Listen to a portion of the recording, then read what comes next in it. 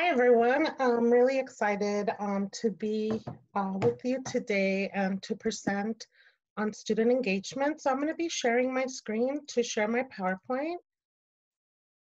Give me just 1 second to set up. So my name is Yecsenia Delgado Lorenzo, and I work for a couple of districts. My primary home is Hacienda Puente Unified, and I've taught in basically almost everything. So I've done CTE, ABE, HSC, and ESL. Today what I'm presenting is really best practices for student engagement in online learning. So what I really wanted to bring to you was more research-based and some of the best practices that we know work for our students.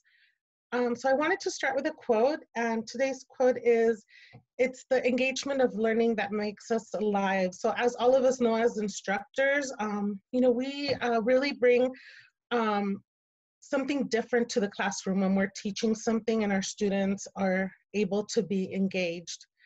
So student engagement is really the time and the energy students devote to education, educationally sound activities. So it is what they're doing and how they're absorbing that information. So I wanted to talk a little bit about what are the behavioral components of student engagement. And what I'll also do, I'm going to go through some research, and then we're going to go through some of the best practices, as well as some of the different applications that we can use to engage our students. So we know as we consider the entire learning experience, both inside and outside the classroom, there are 4 factors illustrating how students devote time and energy in the classroom.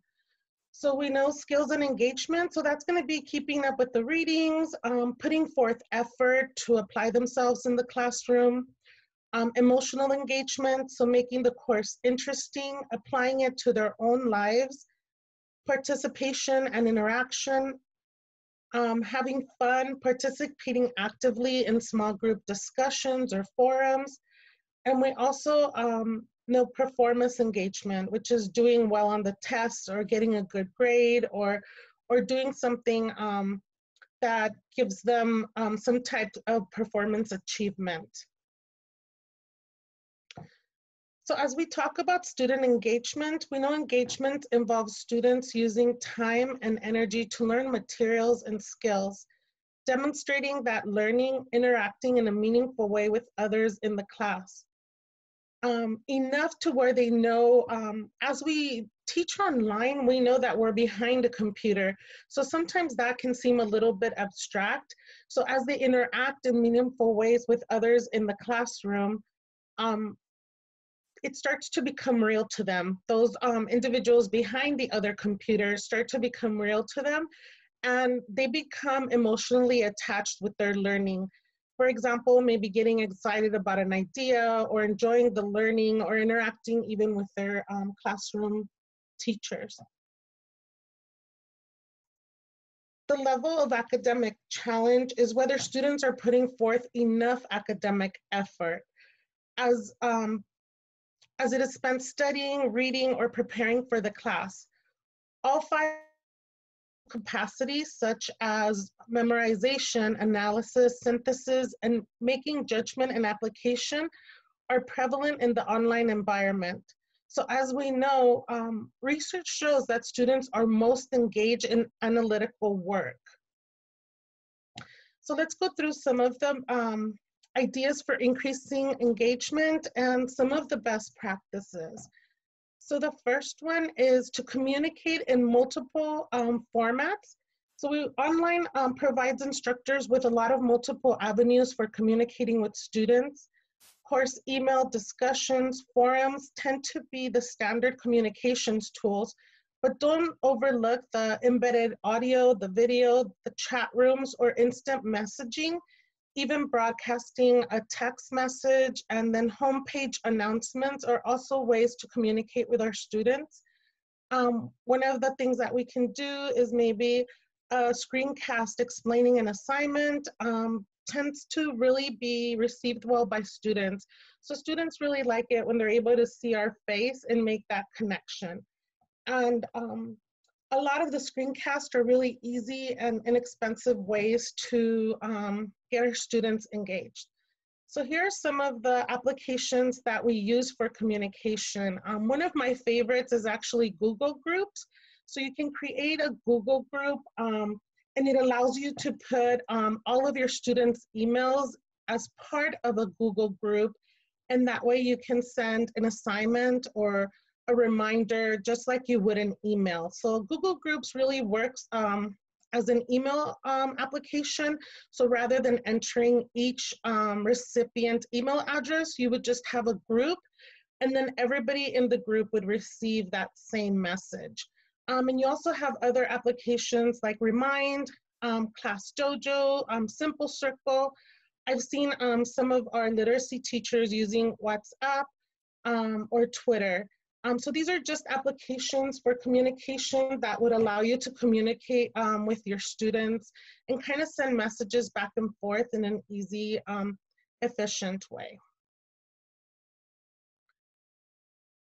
So we also want to provide opportunities for active learning. A common misconception about online learning is that students only sit in front of their computers.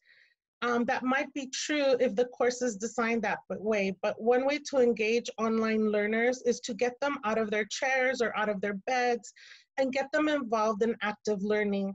So one definition of active learning is hands-on learning, which is something that we can create in our online environment by assigning students to maybe our ESL students to interview people working in the field, or to maybe interview a family member. Otherwise, maybe learning throughout the community, going out to the grocery store, going out to the pharmacy. Another way we can do this is by presenting case studies or group projects or gathering and analyzing local data. So those are just a few examples. Some of the things that we can do to provide active learning opportunities and also kind of create group learning is by using some of the applications that are available. So maybe a screencasting. So when we see a screencasting, that's basically a video of yourself, like kind of like a selfie video that you're creating where you are recording yourself or you're recording the screen that you're working on. And that can be done through Google applications, which you can get for free, like for example, Screencastify or Loom. Google Docs is a way to create active learning. You can set up a question and multiple students can log into that same Google Doc if you send the link to them, and multiple students can work together in one document. Or maybe a group of students, maybe three students can work together in one document and create one document together.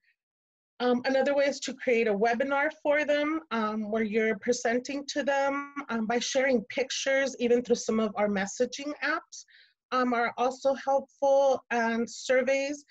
There's an application called Polls Everywhere that works well with surveys for your students. So just sending any type of activity through them, any of these apps are able to be used for some of those activities. We want to also encourage active and collaborative learning, which refers to the efforts of students to contribute to class discussions in the same way that they do in our face-to-face discussions. So work with other students and engage in other activities. The online classroom has commonly been referred as a learning community. So as we transition online, our learning community really becomes our online platform and the students that we're servicing through the online. So implying the expectation is that the environment fosters that collaborative efforts that promote learning. So just like in your class, there's always those students that are willing to talk to others, or to help other students, right? Like when somebody is stuck with technology, you're gonna have the same in your classroom, and it's utilizing them to help us throughout the class and to create that collaborative learning environment. So we can do this through peer tutoring, through the sharing of ideas. In our higher classes, that works really well. Another way that we can also engage them is for our low-level learners. We want to create games where they can work against maybe one another or, you know, as a group. So we have like picture card games, word games, which can be done through Quizlet, Kahoot, or Brainscape. And all of these are just games where you create a classroom, share the link, and then students can practice their vocabulary and kind of see other students in the classroom and compare their learning to other students in the class. And it's anonymous, so they can have like a screen name where they don't feel, you know, like we're disclosing their information, but it's kind of a way to see how they're doing, and they get excited when they see you know, that they're top of the list or third on the list, or maybe if they're 20th on the list, then they get a little bit more excited to see their name moving up. You know, even providing online dictation from one student to another with vocabulary words. We can, if we use the Zoom app, we can split our students up into small groups and have them do dictation to each other, or maybe they provide a word and the other students need to spell it. And simple sharing of information. So asking those same simple questions that we would ask in class, we can ask those informations through our apps or through the message sharing applications as well.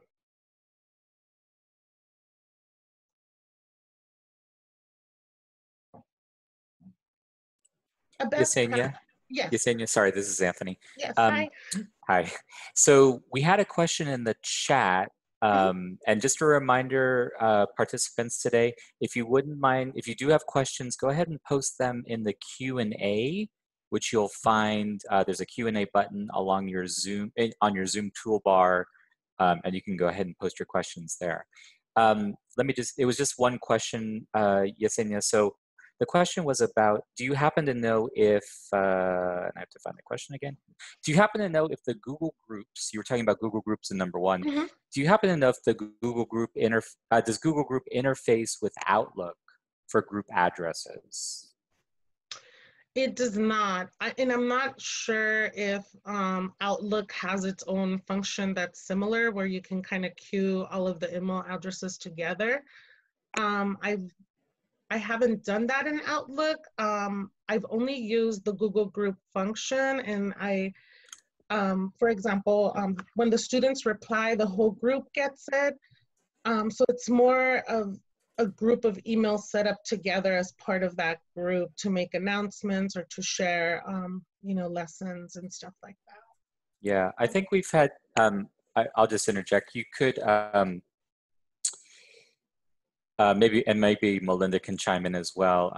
So maybe another possibility might be if you can grab your, I think the question is, you know, basically importing these emails into a Google group. So maybe if you downloaded your email list from, you know, ASAP or whatever student information system you're using, and then you could basically kind of cut and paste them into the setup for the Google group, and then that way you'd be able to get your student emails over into to get started with your Google group. Yeah, especially I love it because if you have like a really big class, like you can have up to, I mean, it's unlimited as far as how many emails you can have in there. So even if you have 100 students in the class, it's just an easier way to keep everybody in the group. And as the instructor, if you're the manager of the group, you can go in and delete and add students at any time. Yeah. Okay, that was the one question. Thank you. Yeah, sorry. No, I'm not sure with Microsoft. If anybody knows, please share if Microsoft has an option for us to group all the emails together. So I think it was in number 3. Yes. So we want another way to create that engagement with your learners is to make learning social. So don't be afraid to use social media. If you're able to create that class account through Facebook or Twitter or Instagram, a lot of our students are already in a social network. So we want to take advantage of that. So many instructors are looking at social media as ways to spice up their courses and engage students in learning. Consider adding a Twitter badge to your course or your home page, and then using a hashtag to push posts with course relevant content to your students. Social platforms if used effectively, can help build a sense of classroom community among the students and between students and instructors. So even if, right now, a lot of your students maybe use Facebook, if that's the social media platform that everybody's using, just seeing a post from your teacher with a little video, with a link to maybe a program, a free application that the students can use, those are really helpful to them. So our students do use social media, so we can take advantage of what they use already. Gamify with badges and certificates. So there's many ways for you to add gamification elements to online courses without going to the route of building a full game-based learning course from start to finish. As we more consider the badges, for example, if they're doing Quizlet and they got top #1 spot they were the fastest to do the matching. We can create digital badges for them, and I'll show you a couple applications that this can be done through.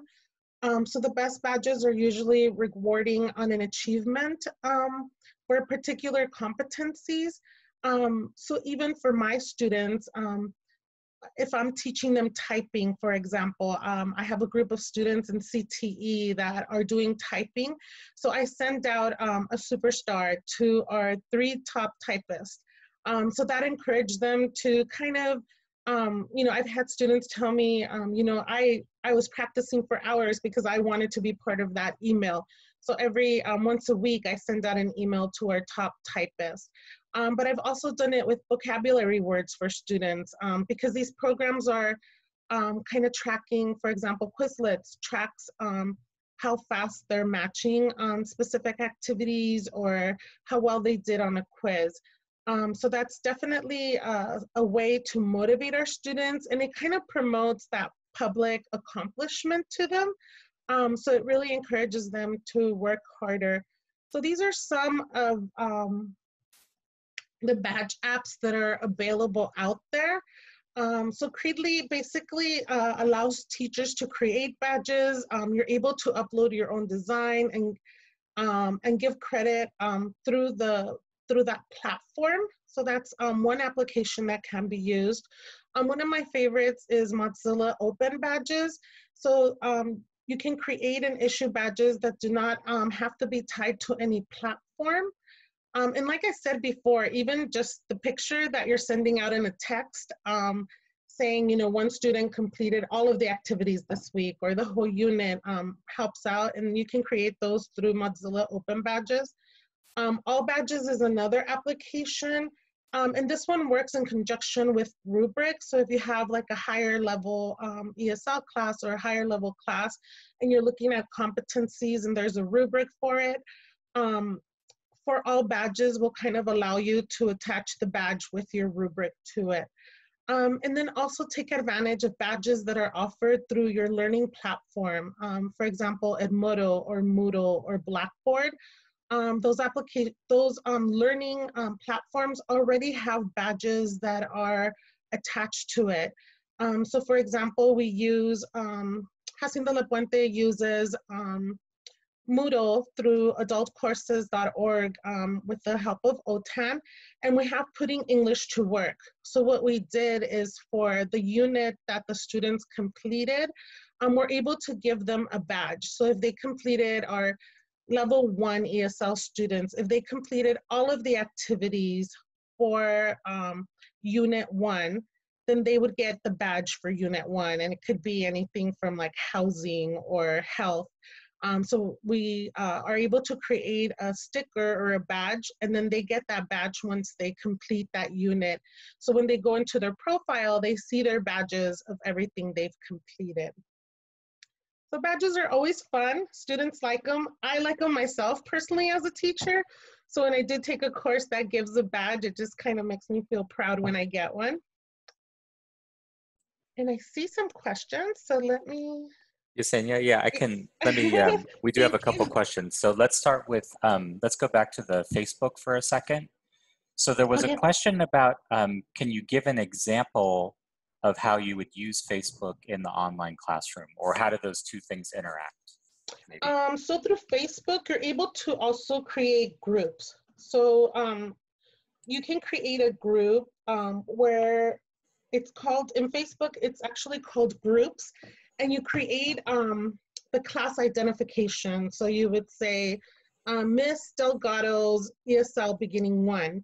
And then you would tell your students the name of the group, and they would find it on Facebook and add it to their friends list.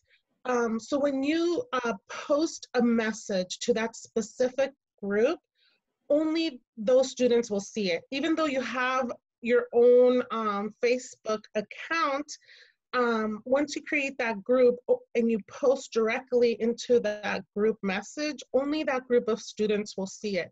So your students that are in that Facebook group don't have to personally be your friends. They can just be a follower of that group. And for example, if you have a video on vocabulary that you created, a YouTube video, or any type of video that it's like a little learning lesson, you can upload it in there. And then students are able to comment on the video just like they do in regular Facebook. Or if you want to send out a worksheet to your students, it works the same way. You would be able to attach a worksheet. Say, for example, you have a picture and it's a higher level class and you want them to write 50 words on that picture. Then you would post the picture, provide your directions, and then the students would be able to comment and see each other's comments. And it also works the other way, where students are able to share with the group in Facebook. So you can actually do groups for most of the social media platforms where you're just specifically targeting a group of students that is following that specific group. Okay. And Yesenia, the other question for now is, you talked about your CTE students and typing practice. What's a good way to teach typing through distance learning? So the one that I use, and there's a couple of programs out there for typing, but I just use typing.com, and it's a free program and it has lessons already embedded in it. So for example, it starts with like J and F, as our two primary keys, and students have to go in there and do the whole lesson. So it's kind of like a typing app, and then students just go through the lessons. I think it goes from like beginning like very, very low, like you can't type, until the higher level where they're taking a 5-minute typing test, and then they can continue to challenge it to, to get a higher typing score. Okay. And Yesenia, sorry, back on the Facebook group question, you mentioned that you would be able to upload files into the group. Are the students then able to download them? Yeah, And print them absolutely. if they would like? Yeah, they can download and print. So you would download it the same way that you download, any PDF document or anything else. If you put a link in there, like say, for example, you did a Google form with a little activity for them that's matching or multiple choice, you would just put a link and then you would get all the scores. But if it's an actual worksheet, they're able to pull it up, download it, and print it or email it to themselves from the Facebook app. Okay, perfect. Thank you. Okay, so we were talking about badges. So these are a couple of the places where you can get the badges, and we discussed those. Another best practice is to provide timely and useful feedback. So I know as we get busy, it becomes harder to grade, especially when you're getting assignments throughout the whole day, but we need to set up a time of when we're going to give the feedback, so students are aware of that. If we have a 24-hour turnaround, or if we have a 4-hour turnaround, it's really up to you, a 48-hour turnaround. But feedback to students about their performance is extremely important in the effort to keep students engaged in the learning journey. Quick responses to discussion posts and email questions can keep students on track for the next assignment or activity. Turnaround time on grading of assessments can also have an impact on future student efforts. Students should never have to engage in the next assessment without receiving feedback from the first assessment or the previous assessment they did. Feedback that is detailed and positive in nature tends to be more effective than a faint praise or an So one of the things that I found is when I gave personalized feedback to my students, especially my online students that are primarily online, they love the personalized feedback. They engaged, or they worked harder. Sometimes they would ask, can they redo the assignment again? So I think even if they didn't do really well, just providing that positive feedback of, you got 2 out of 10 correct, but let's review the lesson again. I know you can do better. That just kind of gives them that encouragement to do it. And especially because when we're working online, they don't see us as often as they used to, when we were in the classroom. That little comment on their assignment is going to make a big difference for them. We also want to use different types of feedback. So I know we're used to written feedback, because if we're typically in the classroom, we're giving written feedback back to our students. And we're also giving face-to-face feedback when we do see them. But a lot of our tools that we have available now, we can send an audio message, or you can send a video message for them. So some platforms, some learning management systems already have them embedded for you. But even if, say for example, you're using WhatsApp, so that's like a texting app that you can use with students, just doing a little audio message kind of makes it more exciting for them, and they have to utilize their listening skills to listen to that audio message, or a video as well that maybe you uploaded into their messaging system. So one of the things that we do know from research is that research shows that prompt feedback is particularly vital for online students. So that student-teacher interaction is going to be so important, because students are already feeling a little bit isolated or detached when they're not in a face-to-face format. So keeping a reminder of our student interaction and how we can utilize feedback as that interaction process is going to be vital for our students. Another best practice is to add self-assessments and opportunities, self-assessment opportunities, allowing students to take more responsibility for their own learning. Grading their own discussion posts can be something that they can do, or providing input for their own participation can be motivating, and sometimes a humbling experience for them. A course-based e-portfolio or an learning plan can also be used to encourage students to build their own personal learning plans, while identifying their preference for multiple assessment methods. So there's different ways that we can do this. So we want our students to build what are their goals, and why is this class so important to them, and kind of individualize that learning. So some of the things that I've used is portfolio apps, and these are other programs that you can also use individually to teach. So there's a few of them. Seesaw is more of a learning journal, which provides students with opportunities for students, teachers, to think outside the box, so students can show their work and their thought process. I think Seesaw works really well with like intermediate level students and advanced students, as well as career technical and any of the more academic courses, because it really allows them to show their work, their thought process. It provides real-time submitting video of themselves working through a process. Also, maybe a picture. It encourages them to submit a series of assignments and connects them to them. So it allows for peer-to-peer feedback as well as instructor feedback. You also have another app called VoiceThread, and this app is starting to become really popular. It's more of a digital portfolio, which allows both teachers and students to add work samples. It also allows to add images and videos right from the app.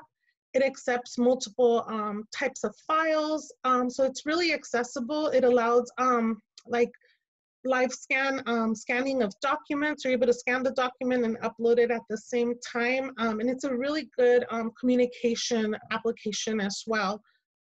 And the last one that I put up there was 3Ring. So this app, it's easy to use. It allows also for both teachers and students to upload work and comment. And it also allows them to review their work and give peer-to-peer feedback. So these are more like portfolio apps where students can keep, as you're uploading learning materials for them, like they've created their own account and they can keep it and kind of see what they've learned along the way. Yecsenia? Yes. So could I ask a couple questions here? Of course. So, so I think maybe for these apps specifically, but maybe in general also, are these apps for free or is there a fee? No, so I've chosen only free apps. So all of these are free apps that you can use. Of course, when we look at free apps, they all have like small limitations, but most of them are pretty open where you can have a large amount of students and upload, you know, as much curriculum as you want. Okay. And then, so there's a question, what is a good, well, let's see if you have any thoughts about this. What is a good platform that would allow the teacher to be able to see the work completed? So for example, if you posted a YouTube video for the students to watch, you, as the teacher, you'd be able to actually see if the student watched it or not. And maybe this would go for any kind of work that you post for students, if you have some thoughts about that. Yeah, so I'm trying to think. Most of the applications don't really tell you if the student watched the video completely or if they clicked on the link. It just tells you if the student marked it as completed.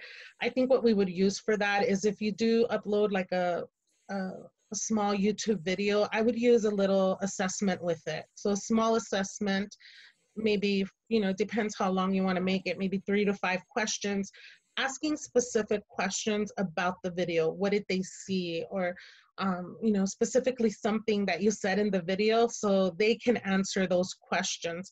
That way, when they take the assessment, if they didn't watch the video, then they're going to go back, watch the video, and retake the assessment again, which would be the hopes. But I can't think of any apps. And if anybody has one, please share it in the comments for everyone.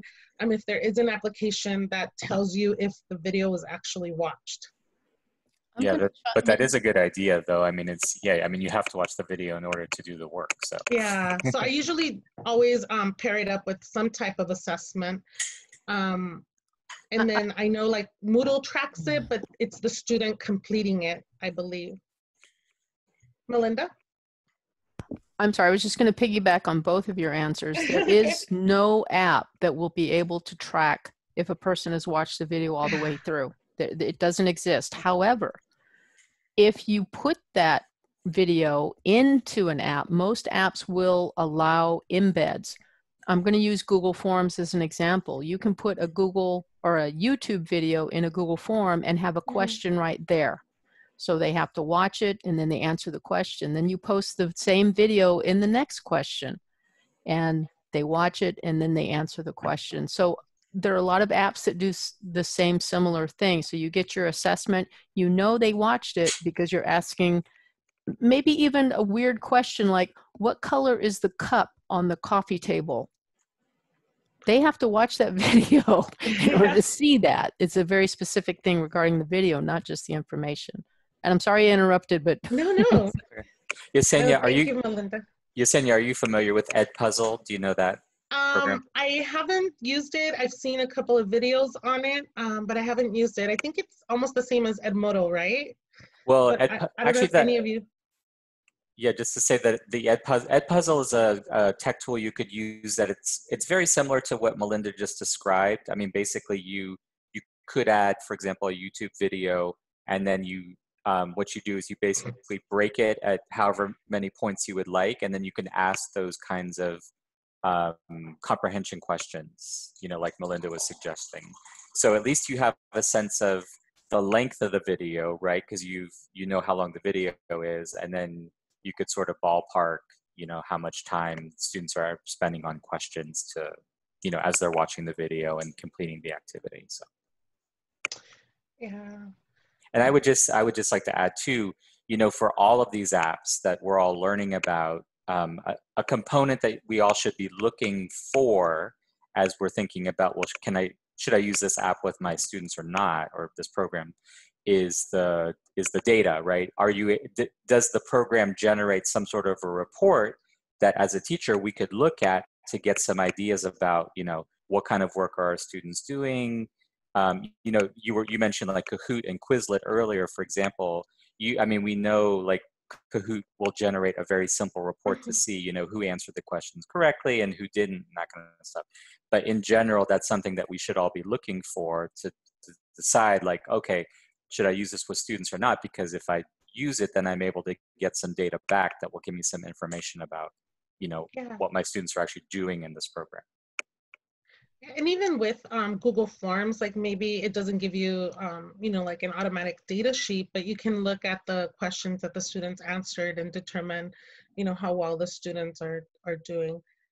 I think there was another question about keyboarding exams. So one of the things that I do to give my students a live keyboarding exam is through Zoom. So it's this application. I only have about 22 students, all on screen, and I tell them I want a 5-minute typing test right now. So they all log in, they do the typing test, and I know everybody is on the screen doing the typing test, but they don't get a certificate for that. So usually if there's any certificate attached to it, then we do it a face-to-face exam. Okay.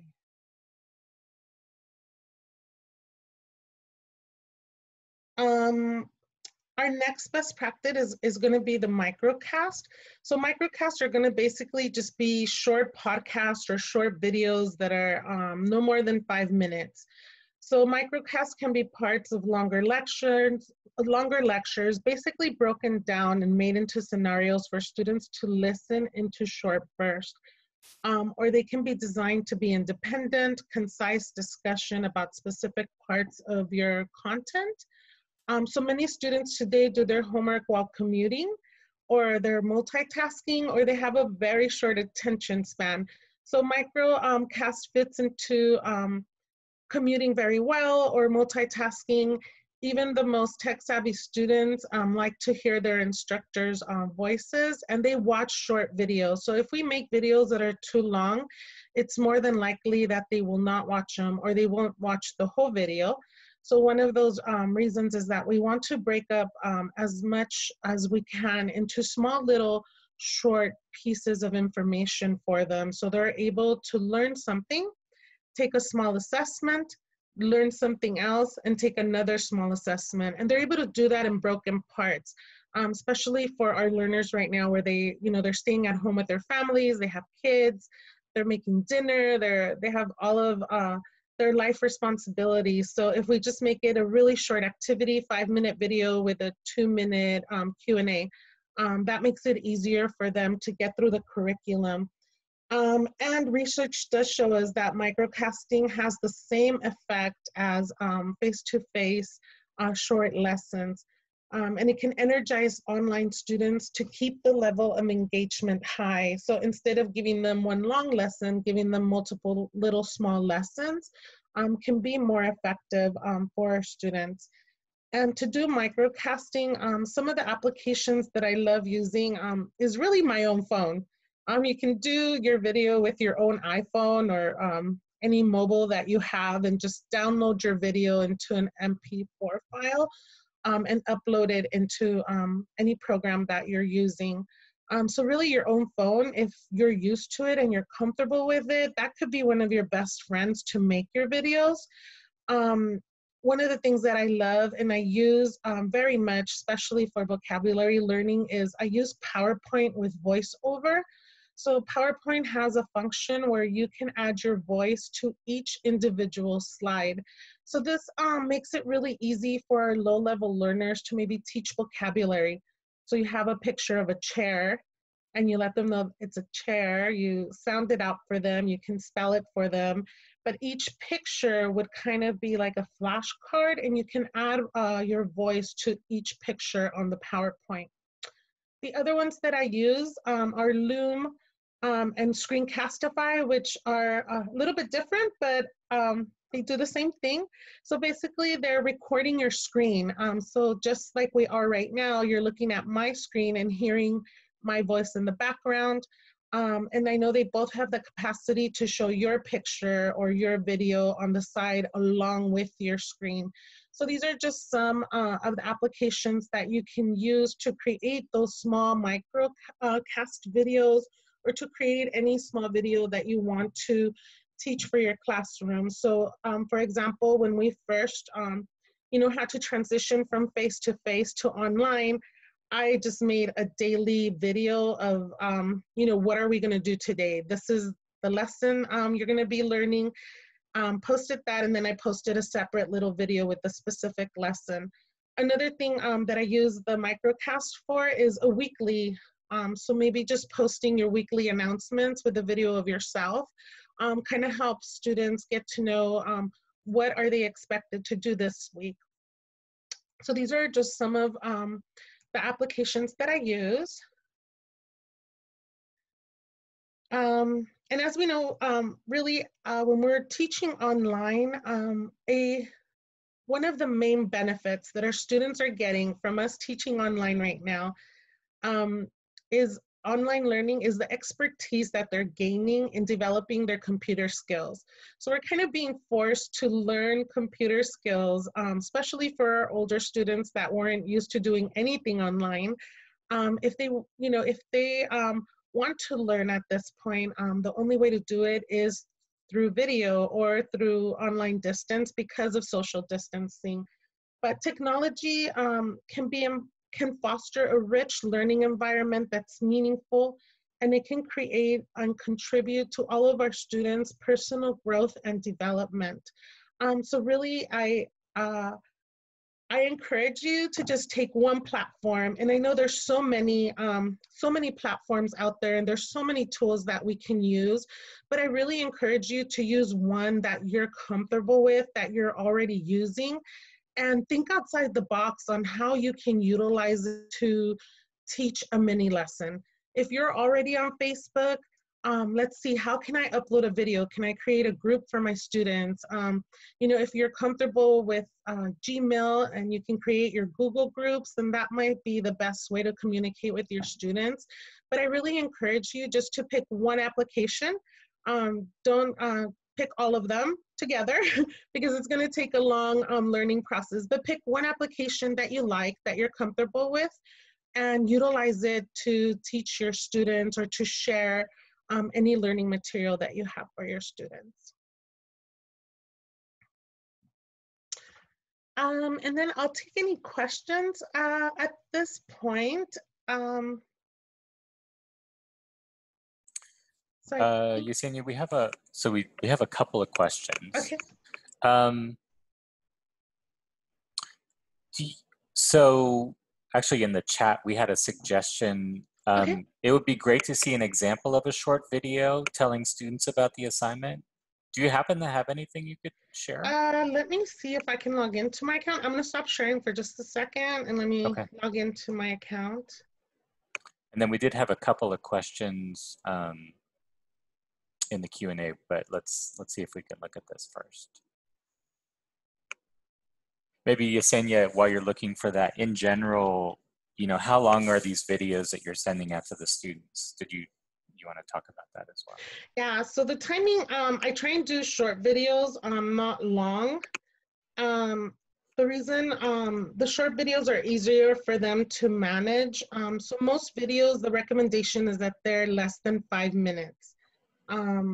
So and it's easier as a teacher too to record a short video than to do a long one. But as long as your video is less than 5 minutes, you can keep your students pretty engaged.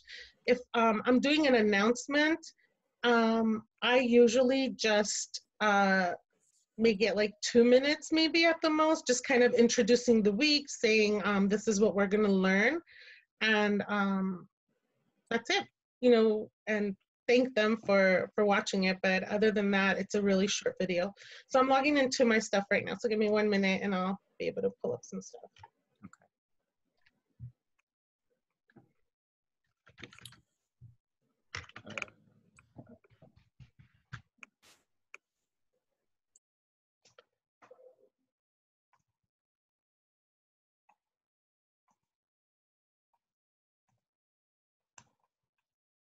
And Yecsenia, while you're still looking, just for folks who, if you're watching the chat, there have been some good suggestions, especially on typing programs. Yecsenia, you talked about typing practice for your students, and so I think we've had maybe 4 different suggestions now. Yeah, there's a lot of them out there. Yeah, typing.com, typingweb.com, typingclub.com, and we just got another one in the chat. Oh.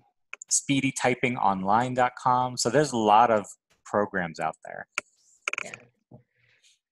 Okay, so I have one video up, the fastest one I can find, because I delete a lot of my videos, but this is one where it's just the PowerPoint with voiceover. So let me share that.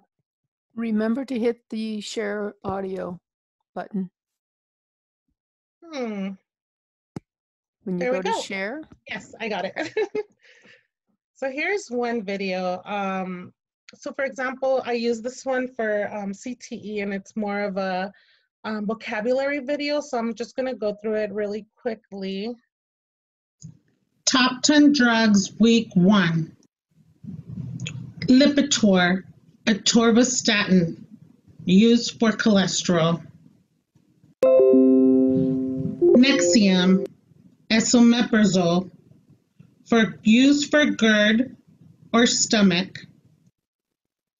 Plavix, clopidogrel, used as a blood thinner, stroke, or heart. So that's a quick example of what one of my videos looks like. And if you look at this video, I'm giving them 10 vocabulary words. So for example, this is for a career technical class where they have to memorize the drug, and they have to memorize what it's used for. So I'm giving them 10 drugs, and it's basically a simple PowerPoint. And this video is only 1 minute and 44 seconds. So what my students use it for is to memorize those vocabulary words. And what I've been told is my students listen to it in the car, they listen to it, you know, as much as they can, because for them it's more helpful to listen to the pronunciation. And they're really short. So then after they've mastered the flashcards that I gave them through the video, I usually have a really quick assessment that's more like a matching assessment where they match the words and the uses. I'm trying to see if I can't find a video of myself, and so I can share that with you. But that would be what a PowerPoint looks like. Okay. And you're saying which I'm not sure what tech you're using to create the PowerPoint. I mean your hardware, but a couple of questions. Do you know how to add voiceover on slides using an iPhone or a Mac? If you are using the PowerPoint app, it should be in the same place. So for example, let me share my screen. And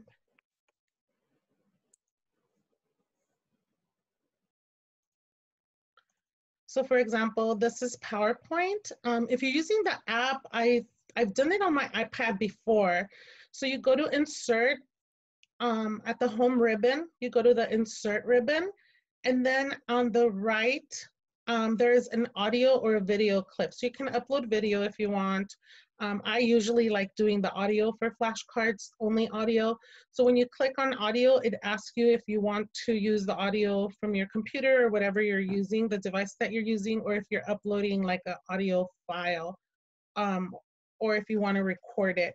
So the program itself will ask you whether you're recording from the device or whether you're uploading like an MP3 file that you did on your, MP4 file that you did on your phone. Or is that correct, Anthony? What is it called if it's just an audio MP? The audio, I believe, is only MP3, but the Okay. MP4 would be the video. For example. Right. Yeah. So I mean, sometimes you can do the audio separate and then upload it, or you can do the audio with the program itself, which is PowerPoint. And like I said, I've done it on my iPad, and it works just as well as the computer. So if you're just using your iPad, then it should work, or your iPhone. So Yecsenia, a different question, speaking of devices, do you have some, so here, a question was in the Q&A, do you have some information that could be shared as to what devices students must have in order to use the different apps that you've talked about? So for example, some students only have phones. So I think it's rather than must have, it's just, you know, what devices they have. Yeah. So can you talk a little bit about, you know, the variety of devices that students have and how you maybe address some of those technical issues that might come up? Most of the applications that I shared today are accessible through any mobile device, as long as it's like a mobile, a current mobile phone, not like the small flip phones that we used to have before, but most applications are very user-friendly on their phones. So they should be able to access them, even if, the website apps to build a portfolio, if you're going to be doing uploading lessons that way, they're accessible through the phone. So I don't think any of our students should have any issues as far as accessing any of the applications that we talked about today through the phone.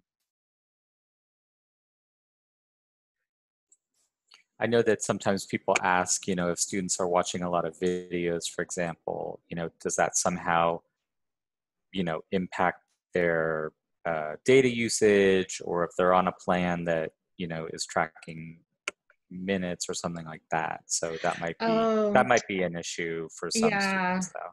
Yeah. We had sorry, Yecsenia, we had a suggestion in one of our office hours, I think last week, for example, that sometimes maybe a first step, and I think you talked about this a little bit in the beginning as well, is maybe the first step is just making sure as the teacher, you survey your students to find out, well, what is it that, you know, what technology do they have at their disposal before you, you know, unleash whatever it is you want to do with them, right?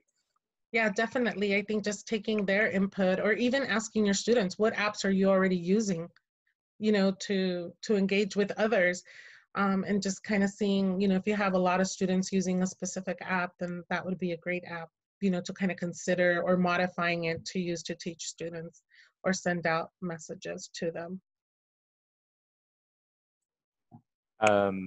So Yecsenia, back on the PowerPoint, we have a couple of questions now in the Q&A.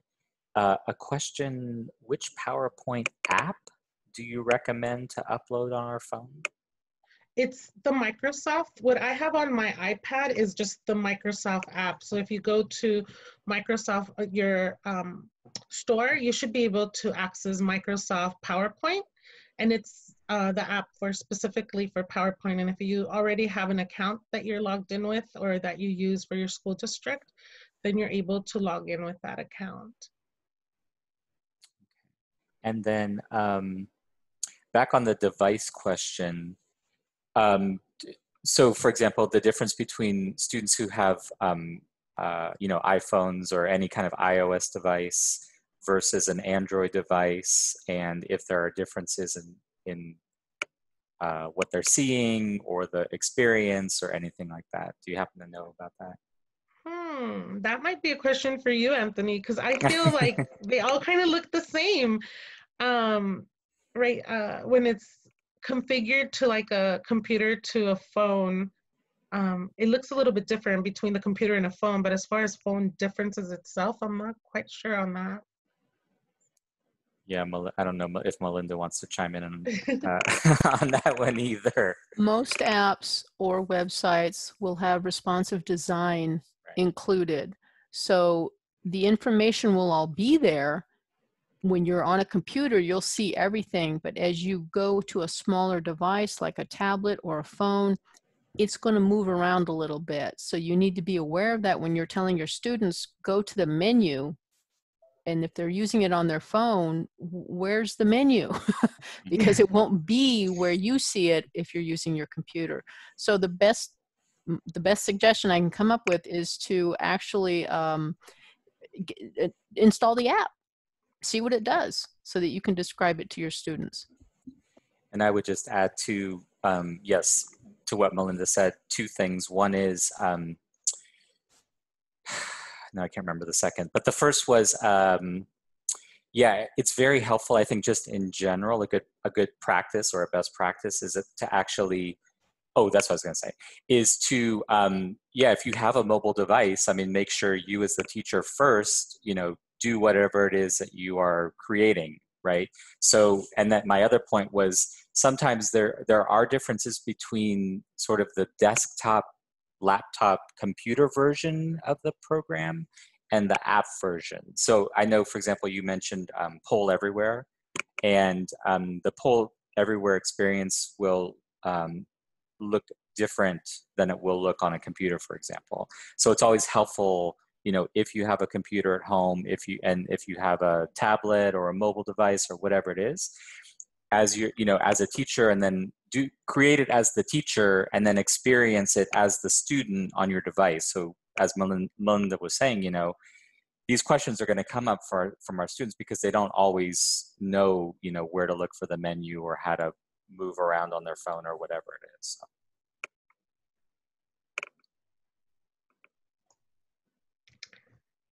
Yeah, thank you, everyone. Thank you for this opportunity to be part of this webinar. And thank you for joining us. I don't know if Anthony or Melinda have anything else, but I'm unless there's any more questions, I think I'm done. Yeah, let me just, we did have a question. There was a question in the chat, in a chat about, and actually that's funny because Yecsenia, Melinda, and I were talking about this right before the session about, well, what about Google Slides, for example, right? Because you've been talking a lot about PowerPoint. Basically, can I do the same kinds of things in Google Slides? And I don't know if maybe Melinda wants to chime in on that one as well, too. Melinda will chime in, but with the caveat that Google Slides is not PowerPoint. And right now, no, it doesn't have an audio record function like PowerPoint. However, it does have apps that will do the recording, like Keep, and then you can insert those audio files into a slide. So it's done a different way. And you'll find that there's some things that you can do really easy in Google Slides that not so much on the PowerPoint. So each have their pluses, their pros, I should say, and their cons. We are going to be scheduling a webinar in the future on how to do some Google Slides stuff. So I'm not going to give you too much more information because I don't want to take away from that presentation. And I just shared a link to Linda that gives them step-by-step on how to put audio into Google Slides. Thank you. So I looked it up. So yeah, it can be done, like just a different way. It looks quick and easy, but I think we would have to look at it. It's probably a little bit different than PowerPoint, but it can be done. Definitely. So you're saying, yeah. Oh, sorry, Melinda. So you're saying now a couple more questions in the Q&A. You presented on a lot of apps today. And you know, a lot of things for teachers to think about. So do you have any suggestions where you might start, you know, especially if it's a teacher and students who are just kind of getting, you know, they're getting oriented to online learning and things like that, and maybe things that from the student's point of view might be easier things to start with, for example. So we just had this conversation we had a meeting with my school district. And our adult ed teachers felt that the easiest start was kind of Zoom, to kind of get the students online and just kind of face to face and be able to show different things. And some of the teachers really felt that the messaging apps like Remind was one of the favorites that came out amongst the group, that it was easy, it was fast, students are able to respond right away. So those were the two that came out from a group of teachers, you know, that were learning and kind of trying to transition to online.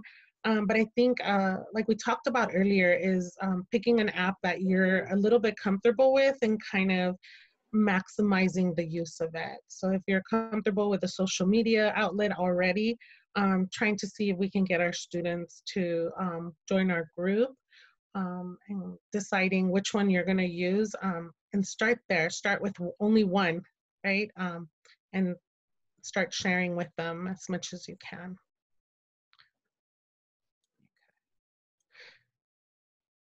So I think somebody shared that their ABE students use the Remind app, and they feel that it's easy because they choose whether to receive messages as text or as emails, and all of the students use it. So yeah, Remind is a really popular app from teachers. Great. A couple of other recommendations on, or suggestions on Remind as well. Melinda, do you happen to have a Google form open on your computer? There's a question about that setting. There was a question. Yeah. Hang on. We're kind of going off in different tangents here, and we want to have a really clean video, and we're creating a lot of stuff at the end that we're going to have to cut out, which actually makes the video creation longer. So the forms answer is within settings. I do have a form open, but I'm not going to show it because we have an office hours coming up at 4 o'clock. If you'd like to see that in action, come to the OTAN office hours and we can show you anything you want. No worries. Okay, but Anthony, I think we should, if things are winding down, Yecsenia, if you are comfortable with, okay, I think we should wind this down. And Anthony, if you want to do the OTAN how-tos while everyone starts typing in their name and their agency. Okay. Thank you. Yeah, thank you, Yecsenia. So yeah, we just wanted to, I'm just going to share my screen for a second, just to remind people about, and let me go to the OTAN website, there's some questions about, about the slides and recordings and things like that. So if you go to the OTAN website, which is otan.us, what you'll see is our top story on the home page, which has a link, which has a list of the upcoming webinars for the week. It's already, it's Wednesday today. We still have some more things coming up. Melinda mentioned our office hours today. So our office hours on Wednesdays are from 4 o'clock to 5 o'clock. We also have an office hour on Friday, which will start at 10 in the morning, and we will have an office hour on Monday, which starts at 1 in the afternoon. We do have a webinar coming up actually later this afternoon at 1 o'clock on Padlet. Some people are interested in learning more about Padlet, so we do have a 1 o'clock webinar on that. Monica Espinoza will present about using Padlet to engage learners online. We have another CASAS training or CASAS webinar coming up tomorrow afternoon. I believe it's also 1 o'clock. You can register for that, Recording Distance Learning in TOPS Pro. And then on Friday, Melinda and Debbie Jensen are going to do actually part 1 of Google Classroom, how to get started with Google Classroom if you're interested in that. Part 2 will be Monday next week, and I believe the time is 10 a.m. for both of those sessions. So make sure you come to the OTAN website to get a list of the upcoming webinars for the week. And then while you're here, on the right side, go ahead and click on that COVID-19 field support button, which will take you to a dedicated page where we're trying to really kind of centralize a lot of resources that we feel would be helpful for the field to know about. So if you scroll down this page, we have actually a link to an OTAN resource guide. It has a lot of ideas, and we try to organize it by topics as well. So for example, like if you're interested in video, you can take a look at that resource guide and see the video recommendations and suggestions we have there. Again, if you want to view upcoming webinars, you'd want to go to the California Adult Ed Training Calendar. You can see, actually, we have also webinars scheduled for next week as well. So if you want to start looking at those webinars, get some ideas what's coming up. And then on this page, we have this previous OTAN webinars table where we're trying to post both recordings and any resources that presenters share during their webinars. So starting on March 17th, that was the very first one we gave, but we have actually a number of webinars that we've presented over the last couple of weeks. So come here to be able to download the slides, view the recordings when we get them up. I think Melinda mentioned we are a little behind, backlogged on the recordings, but we're trying to get them up as soon as we can. We do make things accessible on the website, so it does take a little doing to get everything accessible for so that we are following those guidelines. So we also have resources from CalPro, resources from CASAS. Actually, CASAS, you might want to take a look at this if you have questions about CASAS testing, EL Civics testing, all that kind of stuff. Actually, CASAS commented on the Octave memo that came out last week about standardized testing. We also have information from CDE, from the Adult Ed Office, and then we have a few other things here on the bottom as well. So make sure that you come to the OTAN website, again, otan.us, the homepage, start there for our webinar information for the week, and then you can also visit our field support page as well.